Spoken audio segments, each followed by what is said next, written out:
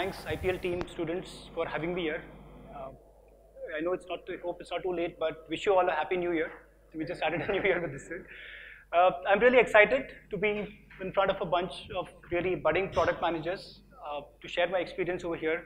The only time I get to speak to budding product managers is when I'm interviewing them for a role in metric streams. So that's the only time I get to speak to them. I'm sure you'll agree this is a better time, a better forum for us to discuss. And I know it's 1 p.m. on a Sunday afternoon. This is not the best time to have a session like this. I tried my best I tried my best to actually move it to a 9 a.m. slot. I negotiated really hard, but that didn't work out. So one thing I've done is I've cut down my slides from 45 to 15.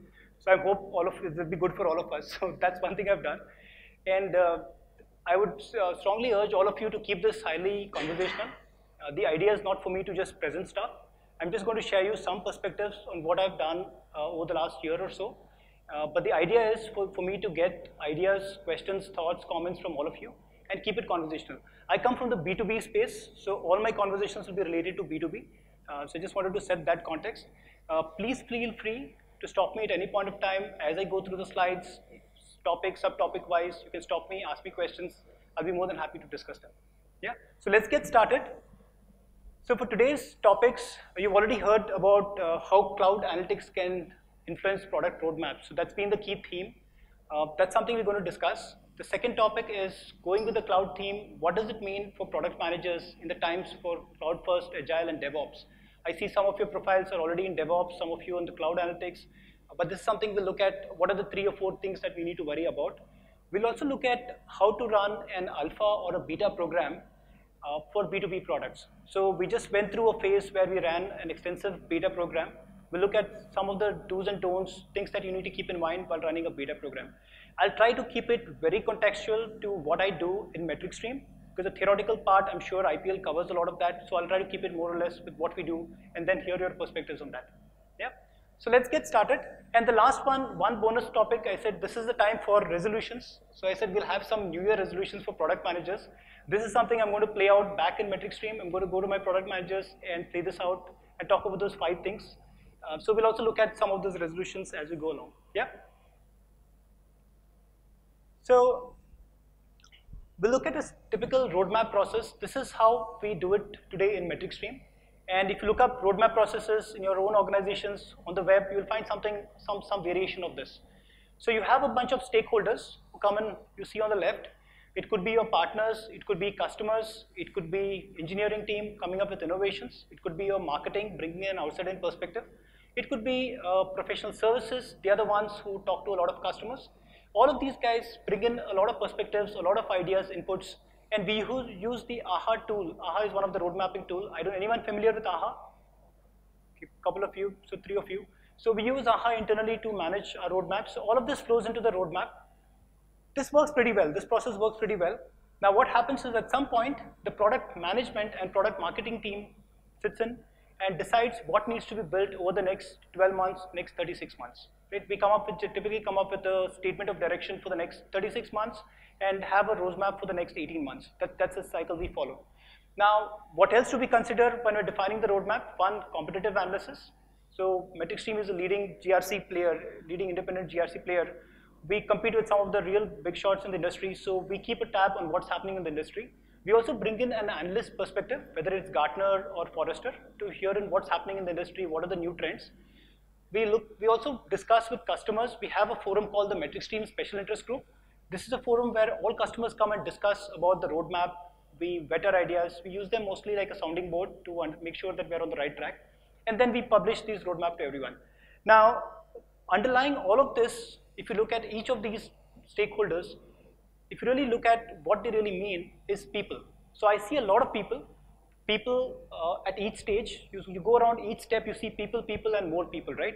Now, when you involve people in the mix, what happens is you always get someone who's loud, someone who's having a lot of hold, someone very senior who can come and actually influence the roadmap and nudge you to build things that are not really required, right? So you'll always have, like say, a head of sales come to you and say, there is this one customer who's asked for this feature, but I want to build it, otherwise you're going to lose a deal. And they can influence the roadmap. Now, what is it that you use to decide what to build, right? What are the parameters that you use? It just can't be people. So that's where we get into the theme of bringing in data to help you make those decision making. Now think about data that's there in the cloud from our customers, following an overarching input to all of these stages that come in. At every stage, if you have data to prove that something you're doing is right or wrong, you can always use the data to defend or to make a decision. So that's the whole key theme of today's discussion. Moving on, and stop me, I'll pause for a minute. Any thoughts, concerns about how it's run, this piece of the slide? This is all the stakeholders. So these are all my stakeholders.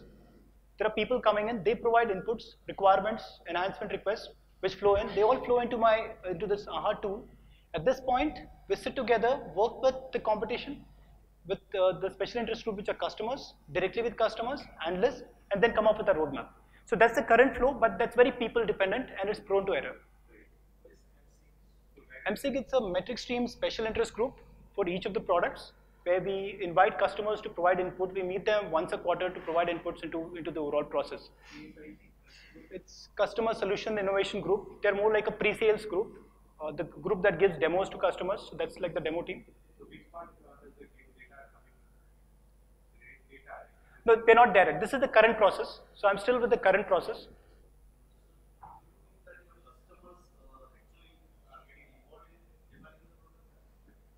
They don't get involved in defining the roadmap, but we do use them as a sounding board. We do play it out to them. We meet them once a quarter. We tell them what's planned. Sometimes there are new emerging threats that have come in. There are new regulations that are in play. One of the products we manage is called the internal audit product. What happens is IAA is the International Institute of Internal Auditors. They come up with new guidelines. So those perspectives come in during these meetings and they are fed in. But the roadmap, the final decision is always made by the product management and the product marketing team. They just form in as inputs. Question actually. So in the current process, right? So what I'm really seeing is that obviously customers and partners can directly feed the requirement into the tool. But on top of that, sales, pre-sales can also feed the requirement. So is there a set of guideline in terms of what is qualified as a requirement, what it should have at bare minimum in the current process? Because I believe everybody would have a different way of looking at the same thing, and some people are very abstract in nature. They just say, because the customer is pressing me, right, to get done with this deal, this is an enhancement request, let me put it into the system. So is there any, you guys as a product manager, because you, I assume, would obviously be looking at that tool and trying to read everything, what do you expect to be there at bare minimum for each and every requirement? So what we really look at is, more than defining the requirement, define the business use case or the pain point the customer is facing. What happens in most cases, you'll see some of the folks on the field, the stakeholders, will directly give you a requirement definition. So we have come up with a template, AHA lets you do that, as to what is the minimum information that's required. One is the current pain point, how is the customer currently using the system? It could be the business scenarios we're trying to address. So these are some of the key factors we would expect from the field, rather than giving us a requirement itself. Because what happens is, the requirement of the solution would basically address those problem statements, but we expect that to come in as an input to us.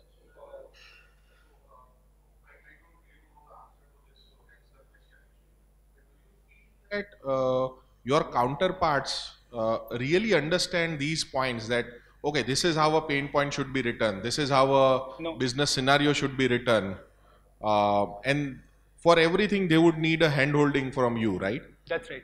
Okay. So that comes to one of our newer resolutions that I'll talk about, but in most cases you'll see all the information just being dumped into AHA and given to product manager saying that you figure it out.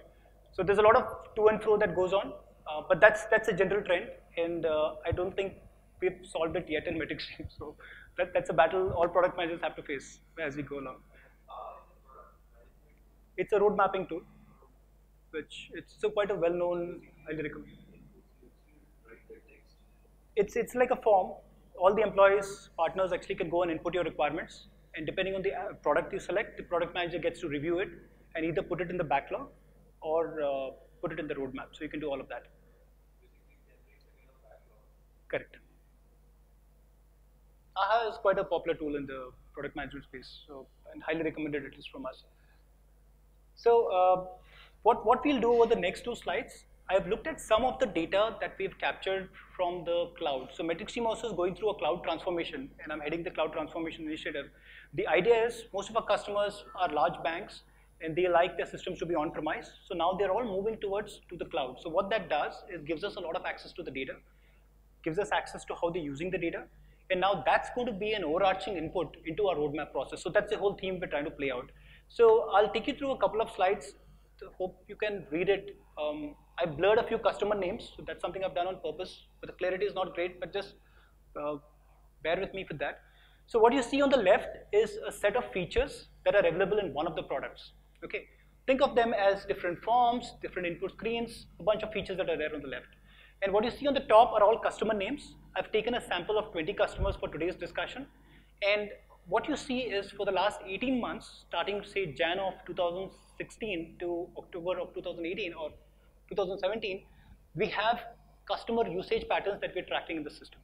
And this is a B2B software, so you'll not see millions of records, you'll see them in hundreds and thousands. But for each of this, we've taken mined the data and looked at what are the number of times they've actually accessed or used this particular feature. And what's interesting to note is, and I'll get into this, so the first form is called the audit planning and scoping form. It's called the APS form. It's a very key form within the auditing world. When you're conducting an internal audit, when banks go, when say auditing groups go to banks to check if there's any fraud or detect fraud, that's one of the key forms where they do the scoping activity. What we figured out is that that's been used extensively. So what does it indicate to a product manager? One, yeah, you can put in additional dollars into that particular product, that particular feature. Yes. The second one is an audit setup milestone. Let's call it as a milestone definition feature. This is when a perspective of product manager gets into being more a narcissist or looking at his products and falling in love with his products, right? This is a feature we well debated, built it, but now we figured out none of our customers use it. They don't have a concept where they have multiple milestones. They all come up with a fixed set of milestones. Now the question we really want to ask is, did we really over-engineer and go and build this out? The next piece is something around uploads. We always make an assumption that customers upload a lot of historical data. Any issue with the audio?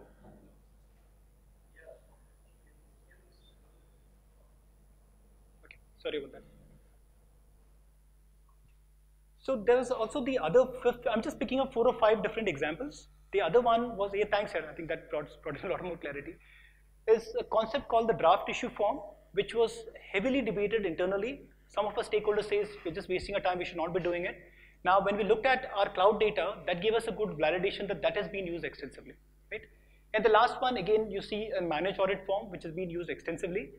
Now, when you look at this data, it can give you multiple perspectives. One, where to invest, which are the features you do not want to invest, or you want to even deprecate.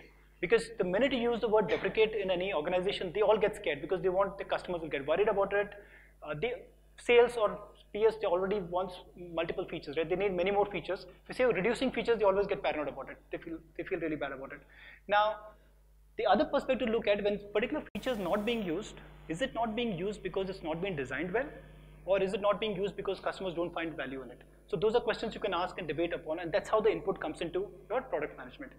Now, so this is basically not, it's basically you can put in your investments. You can invest in areas that are most used and cut down the investments in the areas that are not used. So that's the whole idea. Yeah. It's used quite a bit. I mean, there are some areas which actually have been used. This is just a perspective. I've just given an example with the sample data. Yeah, one question is that is it, I don't know a lot of details about the product as such, but is it a product which is hosted somewhere in the cloud and customers directly access it through the website? Yes. And then you guys monitor each and every element of the website to understand what is being used and what is not being used? That's right. Okay. So these apps are on our cloud, but it could be on Amazon cloud or on our own cloud. We host these applications and we track the customer usage patterns. Because this is very kind of deep in terms of looking at each and every field. Yes. And that's the whole idea, to how do we get to a mode where all the product management decisions are based on data and not based on gut feel. So that's the whole idea, right? I'll move to another. This is all on the reports and charts in the system. And again, then there are a few examples I'll call out. I've just randomly picked a few examples on where we should invest more. So this is one of them, is called the audit list report. It's been used extensively, and we keep getting enhancement requests on this feature. So we know, one, from the AHA tool, that we get a lot of enhancement requests. Second, the data also is supporting that we need to invest into that. The second is the audit trail report. We know for an organization that's building GRC solutions, an audit trail report is very important. The perspective I get from this is that this is not built right, or it's not giving all the information that the customers are looking for. If I look at the next example, we build an interesting calendar view of audits. So if you look at the way you work on your tasks, you get a task, you log into an application, you have your My Task inbox, you can open your task and you can respond to a task. The other way you would get a task is you would get an email saying that approve something. You click on the link, it opens the feature or a form, and you respond to that, correct? Or you go look at it in context of something else you're doing and you respond to that. What we did at some point is we built a calendar view for that, which is more like a monthly calendar view you see in Outlook, where you have all the tasks listed. And we were very excited because as soon as you get something which is like an Outlook look and feel, we were all excited, built it. Now we realized when customer have 3 better options to actually access that particular form, the whole calendar view is something that did not really resonate well with customers. So now we're going to reduce our investments, or at least at some point deprecate this feature. There are a few more examples again on where we can invest. There were things around top 5. You see this second last row. This was again a heavily debated. We sent out a note. The general process we follow is send out a note to all stakeholders. Let them know that a particular feature is getting deprecated. As soon as you hear the word deprecate, you will see a lot of reactions within the organization. They say, no, somebody may need it sometime. And now I can go back to them and tell them, you know what, this has been used once or twice and it looks more like an error. It's not really an usage, because I can't imagine someone using this report once in 1.5 years or 2 times. It just doesn't make sense. So I have a case to deprecate. And why deprecate? We'll talk about it. Yep.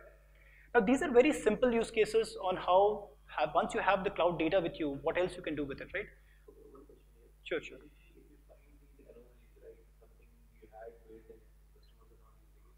One way is that you analyze it yourself. Other way is that you go to the customer and ask that we have this feature but it's not being used. Any specific reason do you do that? We do both. So the M6 I spoke about, the special interest groups, is a forum where you would actually discuss this. But then if you just have an open discussion, it becomes very subjective. So we'll have data back saying that 20 sample customers have not used it. Do you see value in it, right? If that will be like a final validation, but it will now be data driven. But you would not do it for every feature, because at some point the product manager has to take a call. But for some of the key features, we'll want to understand whether the customer is not using it because it's not been designed right, or it's not useful to the customer. So that's a question sometimes you don't get an answer from here. An example of that monthly task, right? You're very excited about it, but the customers are not using it. Correct. For those cases, you might have to ask. Yes. That's a good point. Yeah, that's how we do it. So any other questions on these 2 slides? Okay. So now let's get into 3 or 4 perspectives that I wanted to highlight. So we've looked at 2 perspectives right now. One, how do I get to know which areas I need to invest most? So cloud is one source, along with AHA and every other input that comes from our stakeholders. Cloud will also validate that approach. So what that really means, the first point is you have to deprecate features. Once you move to the cloud and you move to a SaaS kind of a model, you can't keep building features over features which are not being used. At some point you need to deprecate. Why do you need to deprecate? Every time you upgrade a feature that's not being used, you'll spend cycles building it, you'll spend cycles testing it, and then supporting it. Now, when you talk about deprecate, it means less code, less support, and you save money, right? So that's clearly understood. The second one is invest in features that are most used, and also derive operational profile from the system. What that really means is, I have some very interesting examples from the operational profile. The way we do it today, we have a business questionnaire that we send out to all our stakeholders and tell them, tell me what's the max usage of the system, how many concurrent users you would have in the system, or how many, this is an audit applications, how many audits you would create in the system, or how many issues you would track in the system. Invariably, in most cases, you would get the max of max. If I ask people, do you 3 options, 10, 100, and 1000, they'll always pick 1000. And it's, why are they doing that? One, they don't know. Number 2, they do not want to take the risk by giving a smaller number, because once you build it, they are held accountable. Number 3, they also want to keep it future safe. They don't know something may come up in the future, so no one wants to stick out the neck and say, you know what, you can fix the system for 100. But if you end up building a max of max, you end up over-engineering the system. And any performance engineers in the room who built on perform? But you understand that, right? So if you spend a lot of cycles, performance tuning is not a 2-day effort or a 10-day effort, right? It goes from months. And every time you go to the P lab, you run a test, you go tune it, you run a test, and that goes on forever. And we ended up investing cycles on tuning areas which customers never used. You never build for the max use case, you build for the average use case, correct? So now with this, what would happen is I can look at the customer data over the last 5 years and come up with the average patterns. If there is one customer who's using it 3 times, 4 times more than their average, I have an example here. There's one customer, this customer, some specific name, they are into the auto industry. They're using it 57,000 times when the average is around 100. So there are 2 questions that would arise. One, are they using the system for the right reasons? Second, what is it that they're doing in addition to what other customers are doing? So that perspective comes into product management. Now, but I would not build a system for that one customer. I would want to build it for my 80% of my customers, correct? I'll follow the 80-20 rule. So that's on the system usage. Now, when you move to the cloud and you have data in the cloud, what you can also do is A/B testing. There are certain features, very interesting concepts in the metric stream app where different ways to visualize hierarchical data. Hierarchical data is if you have an issue and an action within it, how do you actually represent it? We came up with a particular mode, and some customers like it, some customers gave us feedback that it could have been done in a different way. Now what this allows me to do, if I have these 500 customers on cloud, I can release 2 sets of features, 2 variations of the features, one to a set of 250 customers and other to other 250. Based on the usage on cloud, I can actually decide which one's better. This is a standard way of doing your A/B testing, but that's one perspective we can do. Also understand user personas. We deal with a lot of compliance, quality, auditing professionals, and we always made an assumption that they're people with 20 years experience, 30 years experience. What we were pleasantly surprised to know that some of them are actually college grads who are all using consumerized apps like Facebook's and all the end user apps. And they looked at our application and said, you know what, this doesn't work with us.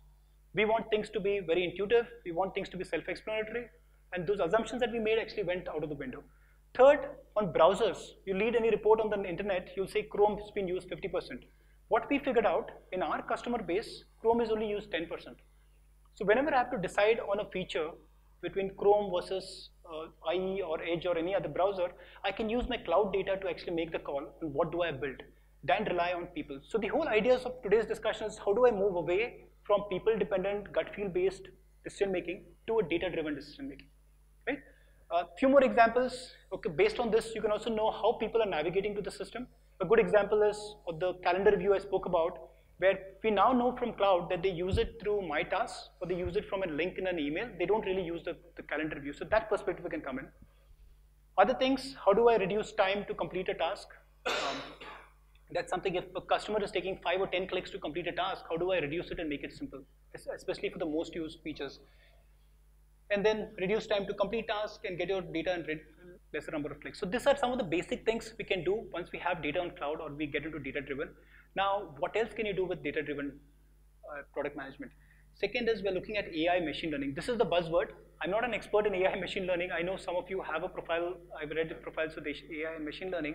Now, what we really want to do, now that we have the customer data, we want to mine the data and understand what's the mind of a GRC business user. So we build GRC products, right? We want to understand what is it that they do, why do they come to a metric stream application, and what is it that they do. So that's something we want to mine. Also want to help customer with what needs to be done. So we are in this world where there is data being input, there are reports being generated. You want to get into a mode where you want to be prescriptive and the system to let the customer know that now that you're in the situation, you've detected a fraud in a particular bank, what is it that you need to do to fix it? So we're getting into the world of prescriptive analytics, right? Also predict possible occurrences. This is very easy. Now you've seen what our government of India is doing with the demonetization. Now they've looked at all the data, looked at 3 months transactions before demonetization and 2 months after that, and now they've come up with reports as to who are the ones who had transactions which are above the permitted limits, right? Now you can do the similar activity over here. You can look at things happening in one area, one industry, and actually predict what are the possible scenarios other banks could expect in a similar area. So that's something we are thinking of doing. Also identify possible high-risk scenarios. So I'll pause here for a minute and want to understand your thoughts, comments on how do you see this playing out, and do you really see value in doing something like this?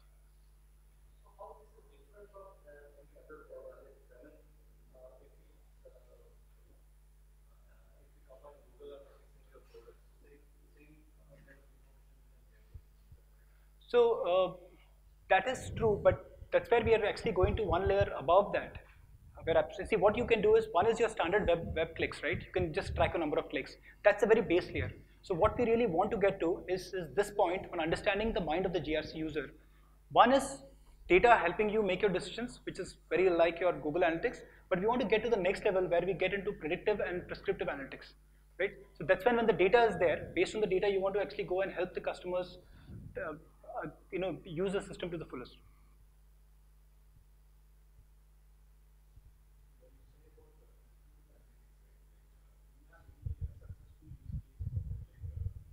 That's something that is work in progress. We are still building it out. But the most interesting cases we've seen is about issues. So we deal with a lot of governance, risk compliance applications. So what happens is, when there are banks, certain areas, they detect a certain kind of fraud, you can actually look at that and look at areas or industries, verticals of similar size in a specific geography, and actually come up with analysis for that. That's something we can do. Because issues is something that's very common across all GRC apps, finding incidents and issues.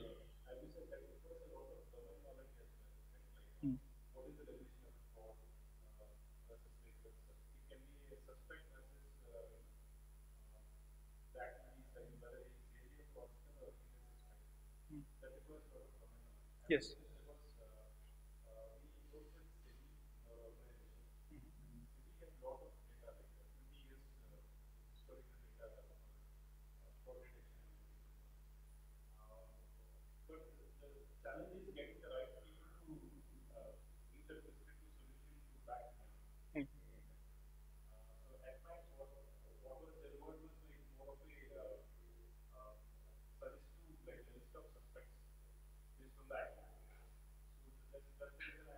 Yeah. So that's a good thought, because our first step is to get to that, to come up with a list of things or possible scenarios to the customers. That's the only guidance we can give at this point, but that's something we want to learn over a period of time. So that's, we don't have like a ready answer on how we want to do it, but we want to learn over a period. The first thing is, if there is, say, fraud detected in one particular area, which is, say, in a banking domain in Europe, we want to make sure that all the other banks using it get that notification that this is something you can potentially look out for. So more like a suggestion at this point, but eventually it can get into predictive analytics. Or it can also help identify which are the areas they need to audit to, or where they can find possible fraud, right? So we also go through a process, it's very specific to the metric stream application, where you have an internal audit tab where you plan which are the banks you want to audit for the next 12 months, right?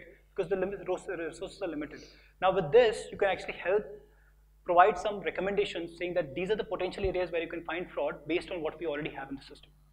So it will be more like a suggestion at this point, but eventually it will get into predictions.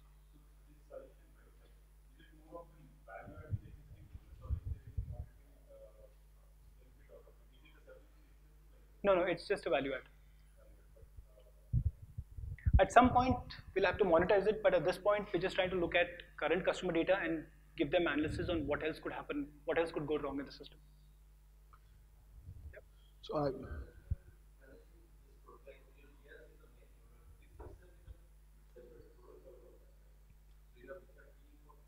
So we have a suite of products, around 18 products. Each product manager manages each product.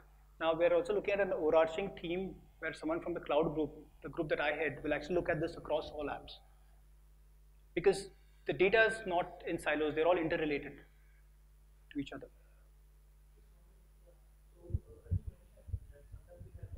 From the cloud usage pattern you have seen, that some of the features are not used, right?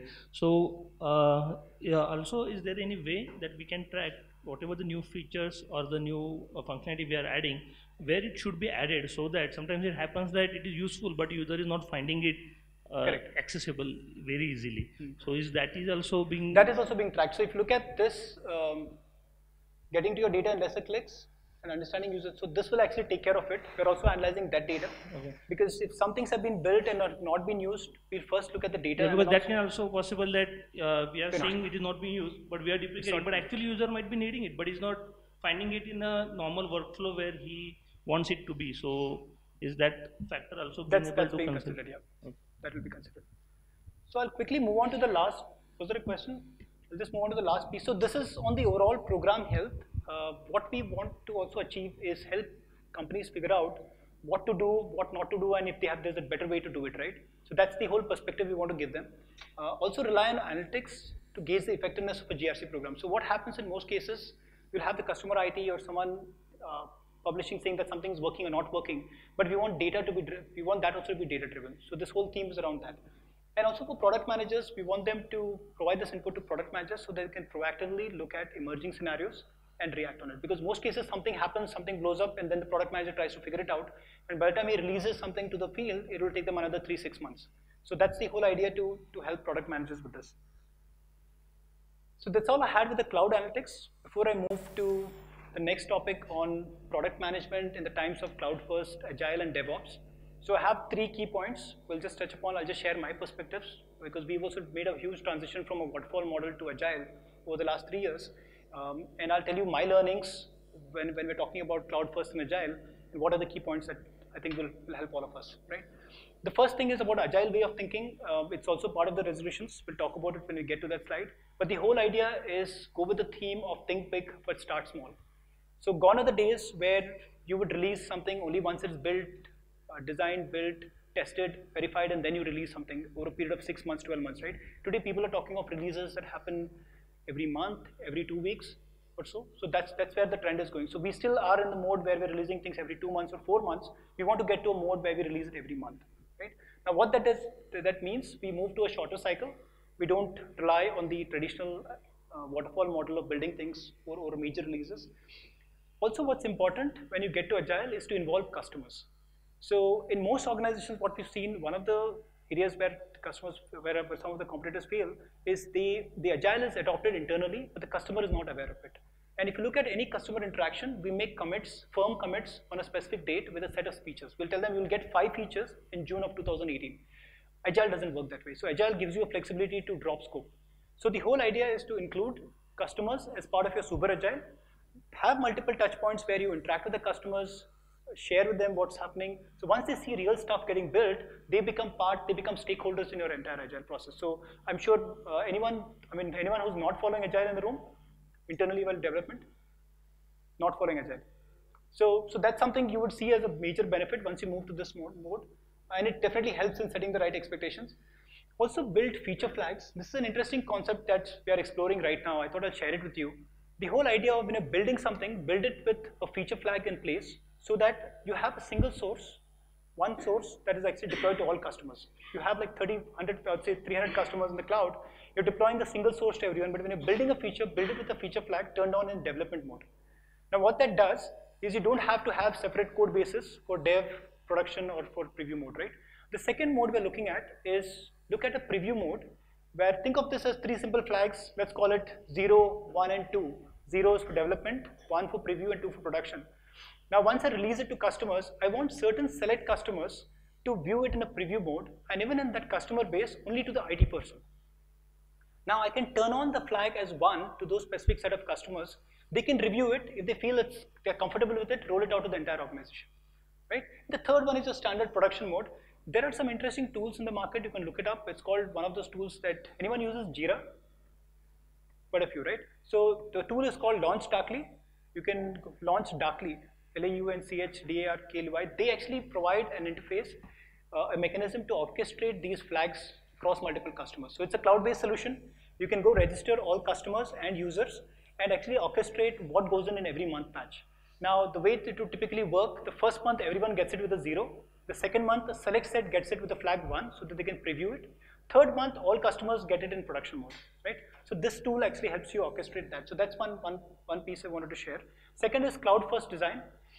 When you move to cloud, you've already heard about user stories. It has to follow the invest mode. So write smaller user stories, things that are independent, verifiable, and testable, so that every time a release goes out, it's not dependent on too many things. So that's an art for all PMs to learn and imbibe, because unless you get to this mode of writing user stories, getting into a cloud first deployment would not really work.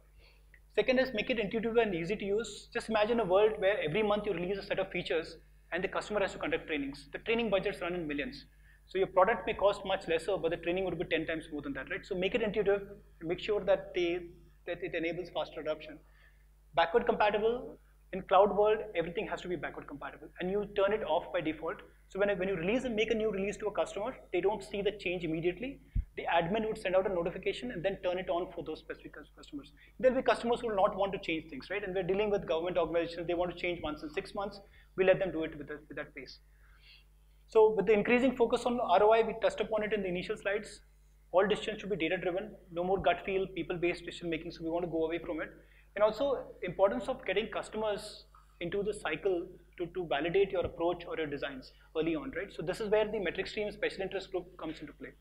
Right? So that's all I had for this topic. These are things we are actually doing right as we speak. We're doing it in metric stream, so I thought I'll share this perspective. So when you move to a SaaS model, there are two ways you would deploy, right? One could be your on-premise deployments, where you go through a traditional cycle, and customers can pick the releases as and when they want. There is no mandate that they have to take every service pack that you release, right? So what happens in that, you end up having a huge backlog, and at some point when customers want to upgrade, there are almost 10 versions of it back, and for them to upgrade is a major challenge. With cloud first, customers don't really have an option. So every time there's a new release, it's like a SaaS model, all customers get the release. The best they can get is deciding on the 0, 1, and 2, the flags, but everything gets released to all customers in one shot. Think of it as one code base that goes to all customers. This won't work in hybrid mode.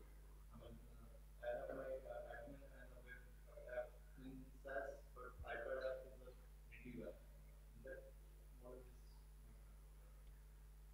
That's right. But so when you say, can you give me an example? Hybrid model where like my product, admin code and web app is hosted on cloud. Whereas we have a native iPad app which has to be installed by the user from a corporate Play Store.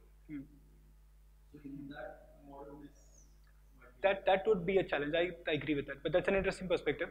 So the idea is we do have native apps. The first thing is all the designs are now responsive, so they work on smaller devices. So we're also trying to see if we can do away from the need to have a native app itself, because all the latest version of metric stream is tested on smaller devices. But we do have native apps, and every time there is a dependency, that has to get upgraded. That's a challenge we need to deal with. Yeah, but that's a good perspective. so Agile is a company we have a Scrum Master, Agile Coach, and a product owner. So how does the product manager get involved in the Agile development? So you'll have product owners and product managers, right? So product owners are working with the product managers. One of them I think told me they are an inbound product manager. Yeah, so they mostly work with as a product owner, and the product manager manages a suite of products under them. But the product manager is involved as part of the cycle. Yeah. So I'll move on to Day-to-day basis, they cannot be actually involved.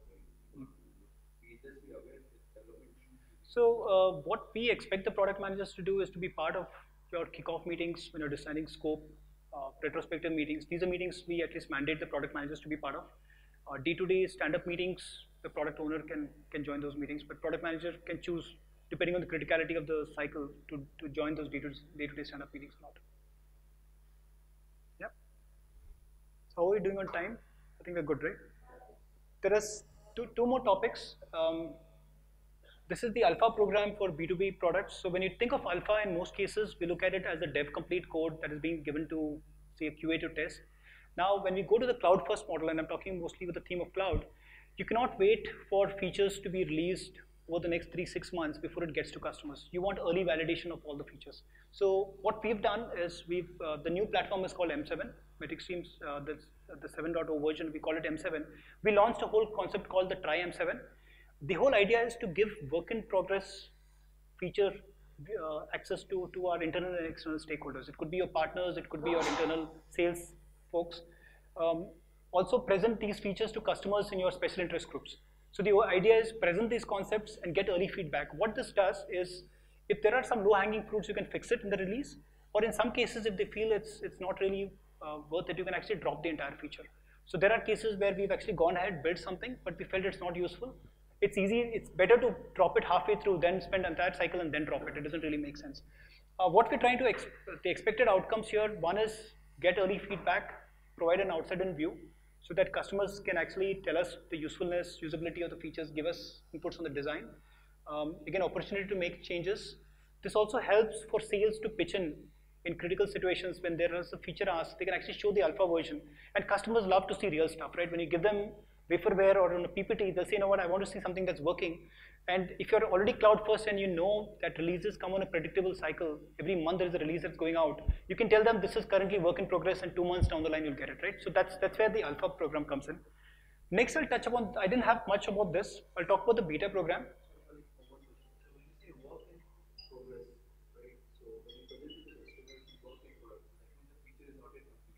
It's mostly after the sprint is done. It's not in production mode yet. The feature is completed, the basic feature works, the positive flow works, or the happy path works, and that can be demonstrated. But it's not been QA'd or QA certified yet. So we go through 3 cycles, right? One is dev complete, happy path works fine, unit testing completed. Second is when you have a QA certified. The third is when you do the integration testing with multiple products. So this is at the first stage, a sprint is complete, and you release it to the field so that they can actually demonstrate it. Yeah, and a sprint in metric stream is typically 10 days. I think that's generally the standard. Some of them use 15 days, but we use a 2-week cycle for a sprint. So next is on the beta program. I thought I'll just touch upon this aspect. So this is what we've done. I've just typed off again the customer names. It's very interesting to have a beta for a B2B product vis-a-vis a B2C. B2C, the data volumes are huge. You can try out something on Flipkart and Amazon and get the initial feedback and then turn it off. But in a B2B, to engage practitioners who are actually people with 20, 30 years, senior director level people, to get them engaged is a very Herculean task. So I thought it'll be interesting to share that perspective with all of you. We ran this is just the PPT that I presented to the management. We had like over 100 plus testers, some 150 findings, and 80% participated, which was like a big hit for us. And these are the 3 or 4 apps that we let out for one of the beta programs. We got some initial feedback from the customers. What they told us, they gave us some great feedback. They said they're satisfied with M7, the latest platform. They told us it met their expectations of quality. Some were not happy with the responsiveness, but they gave us the data. Some said visually appealing. The whole theme of this M7 was to make it intuitive, consumerized UI, so that it's like a Facebook kind of UI for customers. So we achieved all of that. It was 100%. Now, what does it take to actually manage and plan a successful beta program? So that's what we're going to discuss now. You've just seen the backdrop on the final outcome. For a beta program, the first most important thing is to identify clear goals. So you have to focus on goals as to what is it that you want to achieve from a beta. In most cases, beta is understood that it's for bug testing. You want customers to test and tell you if there are additional bugs, but that's a given. Beyond that, you also need to identify what else you want to achieve from this beta. In our case, we had a clear expectation. We wanted to get feedback on the usability. Since this was primarily driven on usability, we wanted to get feedback on that. We wanted to get feedback on some of the key new features that we introduced in the application. So we had a set of predefined requirements or goals we wanted to achieve as part of the beta. So that's the most critical piece. We also need to get buy-in from key stakeholders, because in most cases, the account managers, leadership, they are in touch with the customers to understand what is it that we want to achieve from the overall program. So that's the first step. The second step is detailed planning communication. I mean, it's a completely different ball game than running a product, because here you're dealing with customers, partners, and in most cases, product managers do not directly deal with customers in a B2B kind of a scenario. But here you're dealing with them. It comes start from creating a mailer, communication channel, giving them enough time to test, signing them up for those 2 weeks of beta testing. All of them is a responsibility of the product managers. It also includes detailed training. It's a completely brand new UI, unlike a B2C application. Here you need to give them adequate training so that they actually test it and they give you feedback out of it. Third is to recruit beta testers. The best case is from your existing customers who have used your previous version. So they'll be the best people to tell you the difference between what was there versus what has been released. Your partners, you also can get SMEs involved, and also select prospects. There are customers who are not on board yet, but based on your new platform, they want to still wait before they actually make a call on which product to buy. So that's your case on recruiting beta testers. Providing a stable product. I mean, you're asking some very senior people to invest time in testing it. So that's like a must. Sometimes we tend to overlook it. We give them like alpha versions. In this case, it's a beta testing. It means it has been tested by dev. It's been tested, unit tested, QA is tested. They found some issues, but there are no blocker critical issues. All the happy paths should work fine, right? Running the program, that itself is a big deal. So in MetricStream, I got an opportunity to run the program. So this whole idea was to communicate, set up systems, also build up a knowledge base. This is also a good time to understand what are the kinds of questions customers would ask. When they are in a particular application, where is it that they get stuck? So each of them can form your knowledge base. So we almost sometimes invest less on a knowledge base, but the whole idea is to use the beta to actually start building a knowledge base and help the customers actually build it out. And the most important, being responsive, support. This is, I think, a critical piece. At every stage, you need to ensure that customers have been responded to either by WebEx or via call. Make sure that you're attentive to them. That's on the responsive piece. What we also did, interestingly, is introduce tools like BugHerd. It was a nice tool where it was plugged in within the application. Instead of opening a whole big Jira form, BugHerd actually integrates with Jira. We use the tool where you can actually fill in 1 or 2 fields and submit it, because customers will not have time to fill in an entire Jira list, right? So we did that. There are other interesting tools like InspectLet and other tools which actually can track the behavior of the user. It can track where the user clicked and how did they actually navigate. So we introduced all of that. Collecting feedback, again, the topic of today, cloud analytics. So we looked at usage patterns.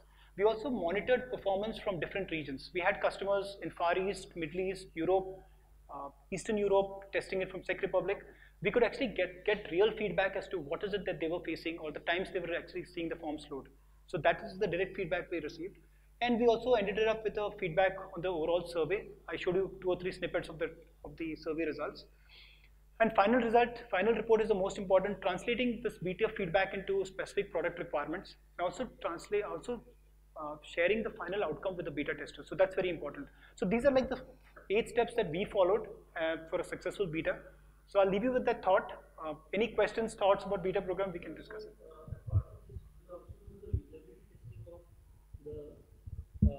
Whatever the app you have. Yes. But then you mentioned that here you actually carry out the training before you give them the product, right? So whether giving the training before doing the visibility testing, because that will defeat the purpose of the. That's right. So we had a dedicated usability track for this. So if you look at one of the slides, I just called out like 5 customers, around 16 testers. On the 4th, this was the general usability. We just had a dedicated track for it, but it's a little tricky. So here you have a mixed set of people. If you have customers who've used 6x, the previous version, and they are moving on to a latest platform, you don't need to train them. They can use it directly. So we got that perspective. We also got a new set of partners who are seeing the application for the very first time. So they didn't know the domain. So in those cases, you had to give them training. And then we had a dedicated track on usability for each feature. What is it that they're expecting? What is it that we achieved? We also did that. So it was like an all-round effort, but in some cases, yeah, if you do a detailed training, you defeat the purpose of actually getting them to give you feedback. Yeah. Any thoughts on a beta program? What I'm expecting is that, so that's how you explain the beta. So both your customers and Customer, prospects, potentially partners.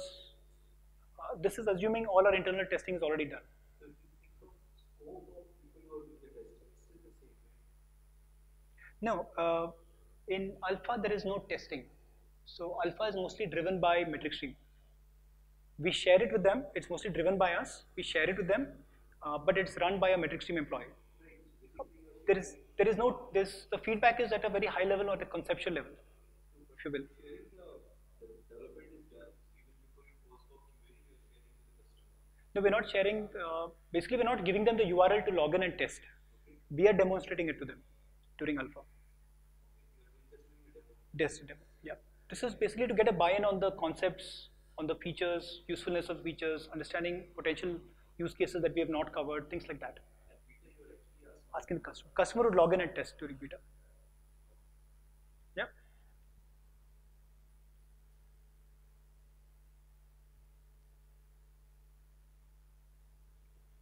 Any thoughts on this? Anyone has been part of the beta program, run internally within your organization? Anyone has experience doing that? I see 2 hands go up, so that's interesting. So any additional perspectives you want to share from your experience?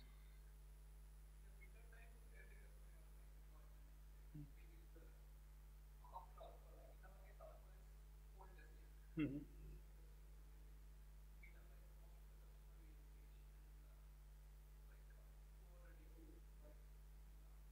Okay. Okay. Okay.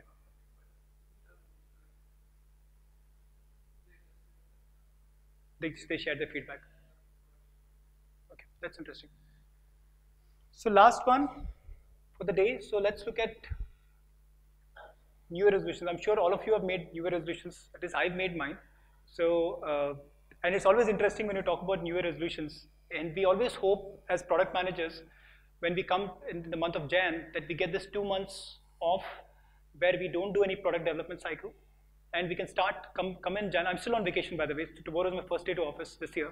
So when you come tomorrow, 8th of Jan, we start with a clean slate. Right? We all wish as product managers that will happen, but that never happens. So what I'm sure when I go into office tomorrow, what I'll figure out is my backlog from December just increased. It added another probably 50 more requirements for each of my products. And there are requirements that are vying for attention. There are conflicting requirements that are coming in from customers. There is no luxury. Product managers never have a luxury of having it go easy, right? They're always busy throughout the year. So with that, I was reading I was looking at resolutions and I stumbled upon PM resolutions. I found some interesting articles. I thought I'll share it with you. Since I thought I'll leave this as a closing comment. The 5 things that I thought would help, and this comes from one of the very interesting articles that I read, is first is reducing, if you look at this ties back to all our resolutions, right? We want to be fit, we want to lose weight, we want to travel all the world, we're talking about work-life balance, we're talking about learning new languages. At least I'm planning to learn Spanish this year. So there are 5 things we always talk about. Now, what does it mean to product managers? Taking 5 kilos off your backlog, someone asked question, how do you get the requirements? Is it in a format that you need? The answer is no, not always. At least 80% times you don't get it in a format. In most cases, all stakeholders would use this just as a dumping ground. They would just go and put inputs the way they just hear it. And I think one of you gave an interesting example. They just hear an announcement and they just go and dump it into AHA. Now they have an interesting tool, so they just go dump it. And that remains, it becomes the issue for the product manager to actually review it. The idea is this year, at least what I'm preaching to my product managers, look at your backlog and reduce to the 10% of your backlog, right, or 5 kgs of your backlog. What that really means is review all your requirements and see if you can weed out the things that really don't make sense. Use this opportunity to actually classify, and this is an ongoing process. It can't just happen at the start of the year, but as a resolution, we're looking at reducing that 10% because if you look at it, the last 5 kgs are the most difficult to lose, right? So we're looking at that aspect over here. Second is learn a new language. As I said, I'm planning to learn Spanish. I have an interesting customer who only speaks Spanish, so that is the motivation for me to learn Spanish. But I'm not started yet, but this is my resolution for this year. The idea is, how do you actually understand different languages that are spoken within your organization? How do you educate the rest of the organization to understand product management speak? What that really means is if you hear a salesperson come and give you a requirement, the requirement will sound something like, there is this requirement, we have to build it, and multiple customers are asking for it. What that roughly translates is there's one customer who has asked for the requirement, which if I have that feature in, I can actually get a demo opportunity next week, right? It really translates to that. Now, how do you understand the speak internally with each of the groups, whether it's sales, whether it is developer, because for you to translate your requirements from business side to your developer, that's very interesting. You need to understand the developer speak. When someone says this is important, we need to get it done as soon as possible. What is soon as possible, right? That language has to be understood. Soon as possible for sales is very different from product management, from development. So these are the different language speaks we're talking about. Marketing speak is how do you position your products. Similarly with exec, how do you actually get a buy-in from your execs and all of this, and use this opportunity to educate the rest of the organization with the product management speak. Sometimes we don't really understand that our audience are from a developer to a senior management, and sometimes our language, the requirements we flesh out may not really convey the same meaning. So how do you actually have these 2-3 variations where you talk about statement of direction saved with management, talk about specific business use cases with sales, and talk about real requirements and user stories with the developer, right? So that's the whole idea about business speak. Increase your agility and be a better sprinter. This is again, some of you are not following agile mode. With moving towards faster releases is the game that everyone's playing today. You want to release things faster so that there is faster time to value. Customers see the features as early as possible. So that's the whole idea. Declutter 2007, this is actually your 2018 calendars. The whole idea is to kill meetings. Someone asked me, does product managers need to be in every meeting? The answer is no, you can pick and choose. When you're getting into a mode where you want to be agile and adapt to changes, you don't need to get into fixed meetings. So that's the whole idea about that. The last one is making more effective roadmaps. This is the biggest challenge, I think, for product managers. We all, at the start of the year, come up with this nice fancy 18-month roadmap. and you get into March, April, you've already made your first change. It dropped 30%, added something else. So this is something every product manager battles with. There are different variations, different views on this. People are moving towards theme-based product roadmaps instead of listing out specific requirements. They're also looking at coming up with more like a statement of direction over the next 3 years and talking about specific roadmap items that can be delivered over the next 3 months, 6 months, and 18 months. The idea is I can go to my field, to my stakeholders and tell them the next 3 months I can release things with 90% prediction, right, or 90% probability. Or the next 6 months, whatever I commit, I can release it with 70% probability. And things that are planned for the next 18 months, I can only assure you 50% probability. That actually helps you set expectations with your customers and internal stakeholders. So I'll leave you with this. These are just thoughts I thought I'll share as a closing comment. That's all I had. If there are any other questions on this, if you want to add to the resolutions, I'll probably open the floor. Anything else you think as you're learning in IPL, you can add to your resolutions for this year?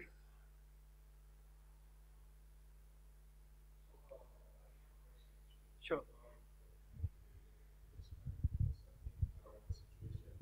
My company. How do you how do you make sure you are the product manager? Okay, you have got list of requirements, probably at a very high level themes. You are trying to get that work done through your engineering team, and get your product is running behind the market in a way. Okay, from the UI or usability or all these aspects, right? And then suddenly what happens is that some of the big customers comes and tries to hijack the overall roadmap. Now they are high paying people, okay, so you don't want to ignore them. They are good logos to have around you. What kind of, I mean, have you experienced something similar to this in probably in your tenure so far? And how do you deal with such probably high profile customers? Do they listen to the no that you are saying? Do they kind of appreciate the fact that you are straightforwardly saying no as an answer? Or you have to kind of just do whatever they are saying? So the answer is, do you face this situation? Simple answer is all the time. So it's not unique to your organization, and at least MetricStream is stage where we need those big logos, and all customers, all vendors need big logos. So we get that. So what we really look at, or we're trying to get into a model where we're looking at the opportunity cost. So if I build X for a big customer, what is the opportunity cost that I'll lose with the same time if I could build something else? So when you really look at product management, if you really play it with the numbers game and you're able to justify why certain things should be done or not be done, that's an easier battle to win. But if you just go with data with 3 customers, one big customer asking for something versus something else, the big customers always win. Right? Because that's a big logo, the management will say, yeah, we have to get it done because that is opening up opportunities in a new area, you'll actually get it done.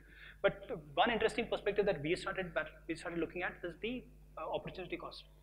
Because sometimes when you're building something for a customer which takes 6 months with 6 developers, in the same time if I can build something else and I can show that value in terms of numbers, that's an easier conversation to have.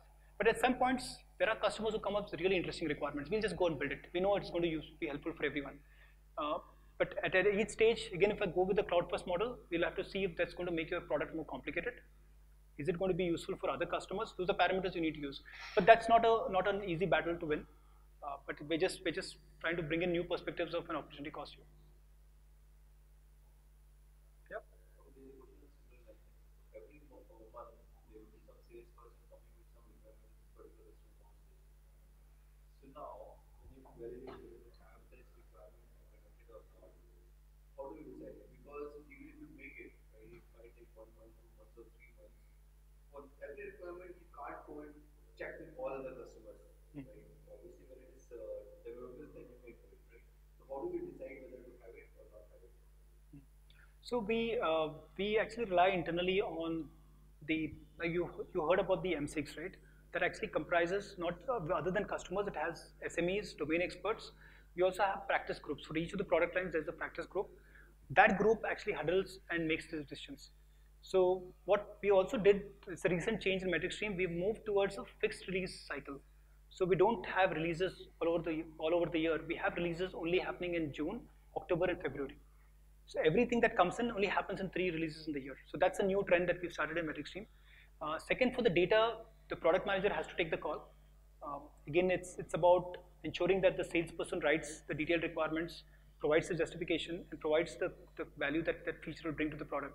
And then end of it, it's a product management call. But these are again not easy calls to take. Product manager and product marketing manager. So what we've done is, again going by answering your question, right? There are times when we get some very complex requirements coming in from like a large customer, which will take us 6 months, 6 developers. That's a big ask. That's when we get the product marketing team involved to actually create more like a marketing requirement document. That's a very interesting perspective. So when you get a one-line requirement, again that ties back to your answer too. It's always interesting to get the market perspective, because the marketing team have access to competitors, they have access to a larger customer base, they also have access to your analysts who can actually vet this. And if it's getting into an MRD process, it's a long drawn process. You need to get all the data points validated, and we need to build a business use case on why certain things have to be built. Just the way you're building a business use case on the opportunity cost by not building it, similarly we also push the salesperson to build a market case or build an MRD, so that we can actually vet it against what we are currently planning to do. So it's all very situational based, but there are different ways, case by case, and we find different variations coming in different times. Sometimes it comes straight from top of management, you just have to build it, you build it. But in most cases, we are moving towards asking them for a MRD in certain cases.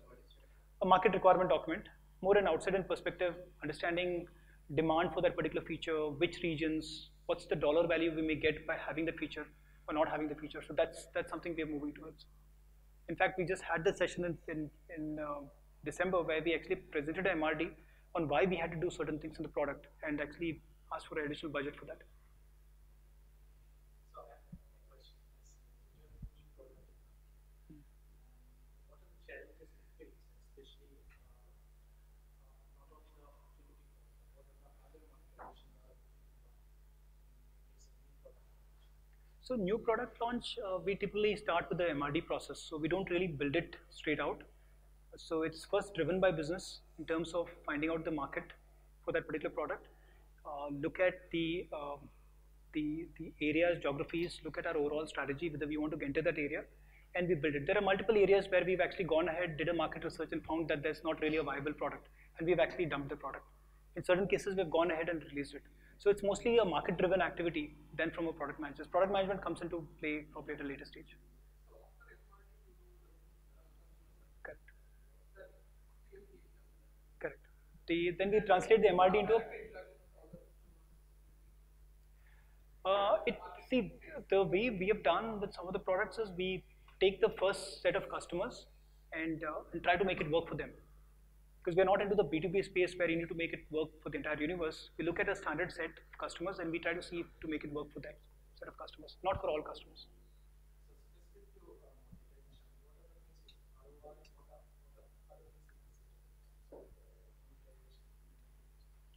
It would be monetization would primarily be ROI. We spoke about opportunity cost. That's one thing. Also, sometimes it's also a strategic decision. It's not necessarily a monetization piece, because in certain areas, if you're strong in certain areas, if you want to offer an entire suite of products, you need to have products in other areas too. So in those cases, it's also a strategic decision for us to invest in those areas.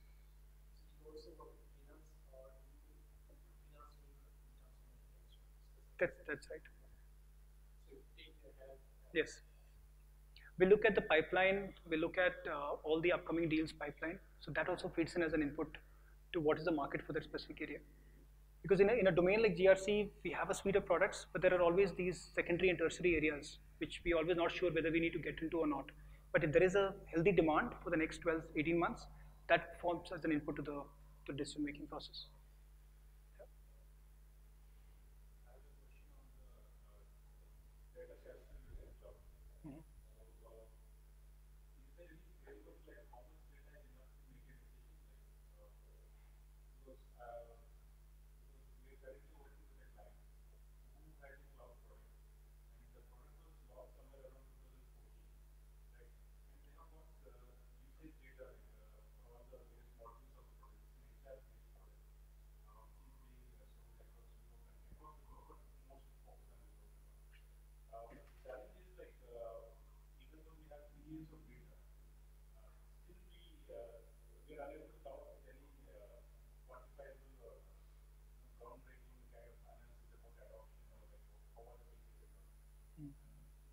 quite a balance in that, like the quality of data.